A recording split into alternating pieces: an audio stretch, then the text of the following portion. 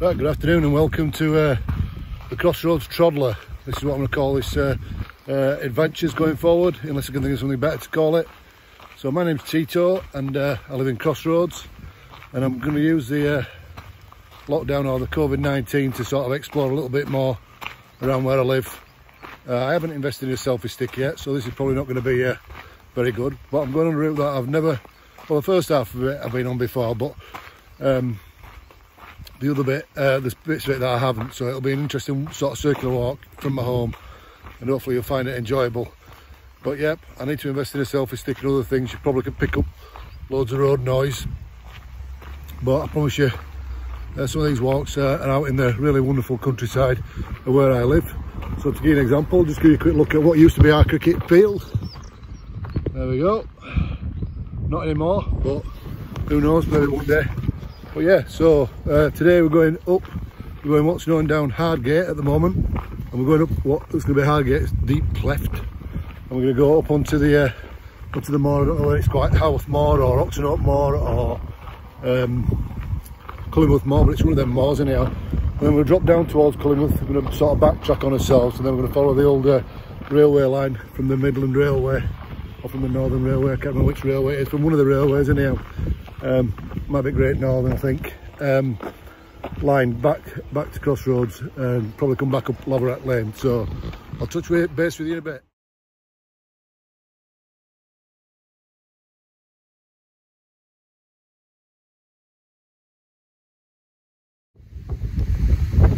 So I'm up above Crossroads now. You're probably not going to be able to hear me very well because it's very, very windy, but just a quick flip round, see what I can see. That's what I'm looking at, fields and looking across the valley towards Oakworth. So yeah, quite nice. And yeah, part of the scenery way this, I don't know if you got that with that car going past, part of the scenery way, and a very nice journey so far.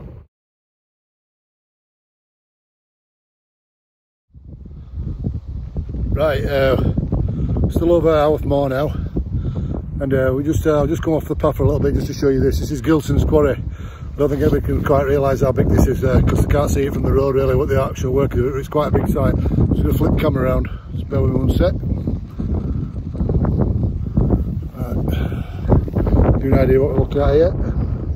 As you can see, it's quite a big hole that they dug. So I don't know how long they've got to quarry in that. Obviously looks like still probably quite a bit. But yeah, quite a big hole. Just sort of show you that.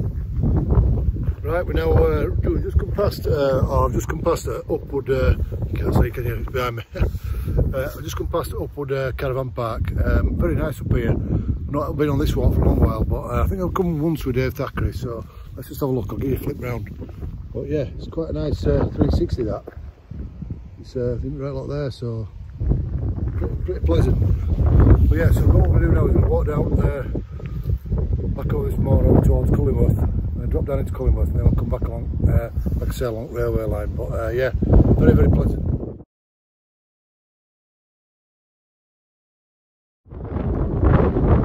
Right, just a quick one.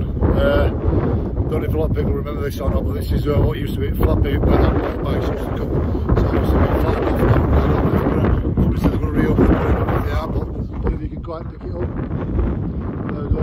That's obviously the road back to where Flappy is. So yeah, so that used to be where all the motorbikes were, but like I said, I think it's closed now. Right. This is Flappy Quarry from the other side, just thought I'd show you. Even I'd forgotten how big a hole this was. But yeah, I think they're looking about starting to work it again, so that might explain why machinery's there. But yeah, looks quite a big hole that.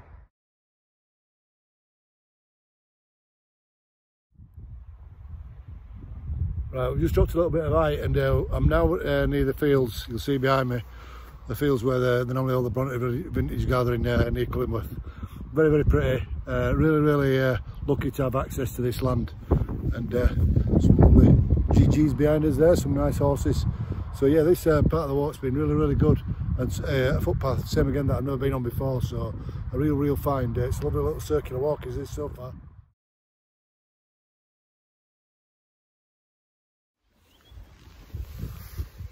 Right, nearly home now. Yeah, this is the final sort of like little clip I'm going to do before I call it a draw. So I'm just going to turn the camera around in a minute.